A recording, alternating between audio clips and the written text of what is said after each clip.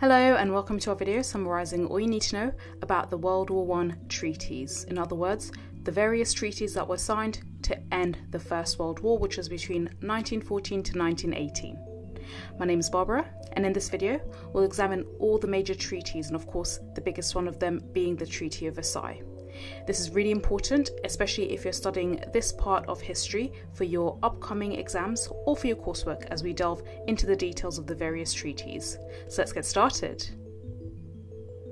Now, after the devastation of the First World War, the victorious Western powers imposed a series of harsh treaties upon the defeated nations, and these treaties essentially stripped the Central Powers, such as Germany, Austria-Hungary, joined by Ottoman Turkey and Bulgaria, of substantial territories, and they also imposed significant reparation payments.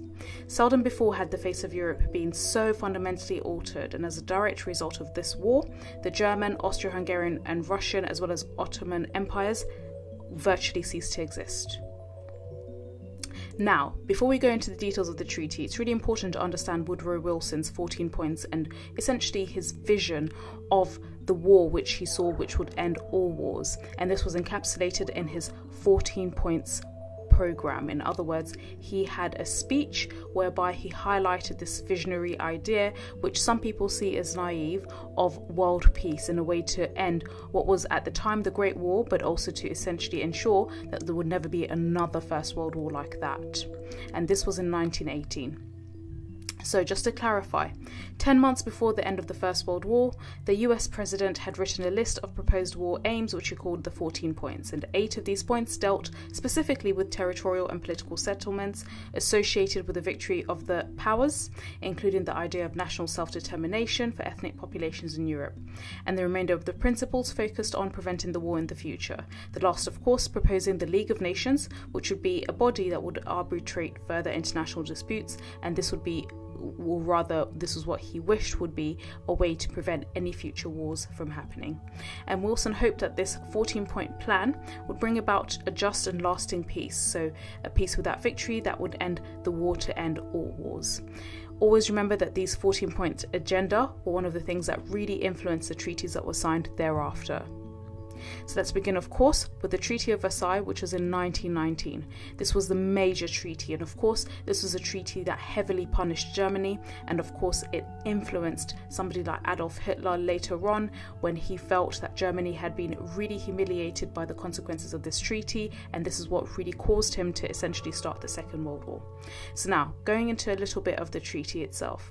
So when German leaders signed the armistice, in other words, they signed the agreement to end the First World War, many of them believed that the 14 points would form the basis of the future peace treaty. But when the heads of governments of the US, UK, France and Italy met in Paris in the Paris Peace Conference to discuss treaty terms, the European Big Four had another plan altogether, and of course Germany was excluded from this. Viewing Germany as the chief instigator of the conflict, in other words, the chief starter of the First World War, these Allied powers ultimately imposed really stringent treaty obligations upon Germany. Now, the Treaty of Versailles, presented to German leaders to sign on May the 7th, 1919, forced Germany to do a series of things that were seen by many Germans as really humiliating. The first was to concede territories to Belgium, also Czechoslovakia, and Poland. Also, importantly, Alsace-Lorraine, which was annexed or rather occupied by Germany in 1871 after the Franco-Prussian War, was returned to France. All German overseas colonies became League of Nations mandates, and the city of Danzig, with its large ethnically German population, became a free city.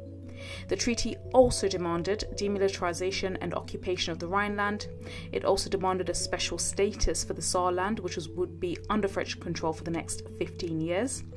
And plebiscites were used, or plebiscites meaning votes, were used to determine the future of areas in northern Schleswig in the German-Danish frontier, as well as parts of Upper Silesia.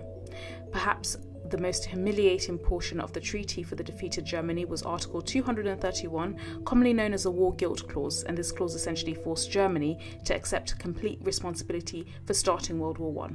And many German people felt this was really unfair, because if you've studied the First World War, it was essentially started when a Serbian nationalist, Gavrilo, killed the Archduke of Austria-Hungary. Germany essentially stepped in to support its ally, which was of course the Austro-Hungarian Empire, but Germany did not actually start this war, so many Germans felt that this war guilt clause was really unfair. In addition, Germany was seen as liable, given that it had accepted this war guilt clause, it had no choice. It was seen as liable for all material damages as a result of the war. And France's leader, Georges Clemenceau, particularly insisted on imposing enormous reparation payments. Aware that Germany would probably not be able to pay such a towering debt, Clemenceau and the French nevertheless greatly feared a rapid German recovery and a new war against France. Hence, the French sought the post-war treaty system to limit Germany's efforts to regain any economic superiority and also to rearm. As a result, the German army was limited to 100,000 men and conscription was restricted. In other words, over 1.5 million German soldiers essentially became unemployed because the German army was thus limited to just 100,000 men. The treaty also restricted the navy to vessels under 100,000 tons, which are essentially very small vessels in comparison to the other countries, with a ban on the acquisition or maintenance of a submarine fleet, and Germany was also forbidden to have any air force. Germany was also required to conduct war crimes proceedings against the Kaiser, who was the leader before he abdicated in 1918, as well as other leaders in Germany for waging an aggressive war. And the Leipzig trial, which was without the Kaiser or other significant national leaders in the dock, resulted mainly in acquittals and was widely perceived as a sham even within Germany. The next treaty was the Treaty of Saint-Germain-en-Laye in 1919. This treaty, which is also referred to just simply as the Treaty of Saint-Germain, established the Republic of Austria. So this republic consisted mostly of the German-speaking regions of the Habsburg state, and crucially, this treaty registered the breakup of the Habsburg Empire. And the Austrian Empire also did become vastly reduced, and it gave up territory, leading to the newly created states of Czechoslovakia, Poland, as well as the Kingdom of Slovenes, Croats and Serbs, which was later renamed Yugoslavia in 1929, and it was famously led by President Tito. Austria also relinquished South Tyrol, Trieste, Tarantino and Istria to Italy, and Bukovina to Romania. An important rule in the treaty was the banning of Austria from unifying with Germany or having any kind of political unity with Germany. There was then the Treaty of Trianon in 1920, and this treaty was signed with Hungary after World War I ended, and it stated that, and to quote from the treaty itself, Hungary accepts the responsibility of causing loss and damage to which the Allied governments and the nationals have been subjected as a consequence of the war imposed by them by the aggression of Austria-Hungary and her allies. This treaty led to the breakup of the Austro-Hungarian Empire as well, and they became separate entities, or rather separate countries. And this treaty recognized this at a legal level by signing separate peace treaties that were now set with what were now separate and independent states. So Austria signed the Treaty of Saint-Germain, while the newly independent Hungary signed the Treaty of Trianon. And as with the other treaties, with those who had fought against the Allies, Hungary suffered territorial losses that affected her economic strength, military restrictions, as well as population issues. And when compared to its pre-war borders, what was seen as Hungary within the Austro-Hungarian Empire, it lost nearly 75% of its territory. This land, which it lost, was redistributed to the newly created states of Romania, Czechoslovakia, and what became Yugoslavia. And the Treaty of Trianon ensured that the new Hungary would have a very minimal growth in its clout, and this, of course, was a deliberate policy to really weaken Hungary. And all the treaties signed by these defeated nations had, at their core, a desire to ensure that none of the Central Powers would ever become a threat to Europe, and particularly to countries like the UK and France ever again. And the unemployment that impacted Hungary in these interwar years as a result of this treaty ironically became, of course, a primary reason for its association with Nazi Germany, and of course for its war, or rather its role in the Second World War.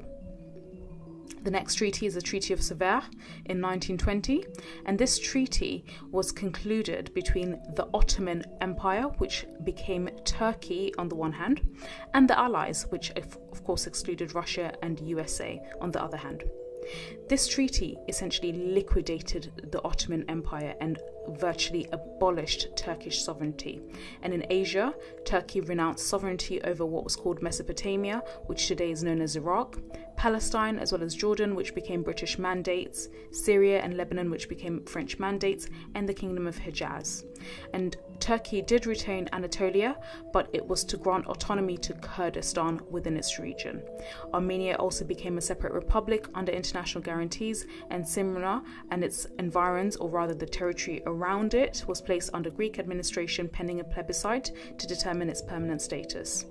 In Europe, Turkey also gave up parts of eastern Thrace and Aegean islands to Greece and the Dardanelles roads to Italy, retaining only Constantinople, which today is known as Istanbul, and the zone of the Straits, the Dardanelles and Bosphorus, which was neutralized and internationalized. And the Allies further obtained virtual control over the Turkish economy with the capitulation in its rights.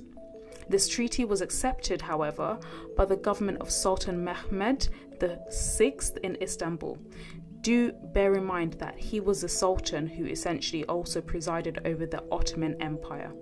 However, it was rejected by the rival nationalist government of Kemal Atatürk in Ankara. So of course this was a rival group of people who assembled and wanted to overthrow the Sultan.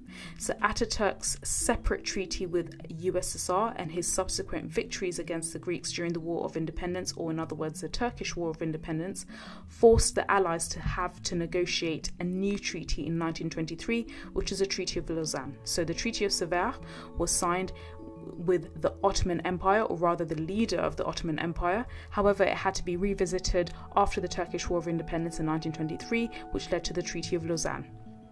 And so, of course, this treaty, which was signed on the 24th of July 1923, established, or rather replaced, the previous treaty that had been signed by the Ottoman Empire. The previous treaty, which we've mentioned, was not recognised by the nationalist government under Mr. Atatürk, and after the nationalist victory over the Greeks and the overthrow of the Sultan during the War of Independence, Atatürk's government was in a position to request a new peace treaty. And so the signatories of the Treaty of Sevres and the delegates of the USSR who had been excluded from the previous treaty met at Lausanne in Switzerland, and after lengthy negotiations they signed the Treaty of Lausanne.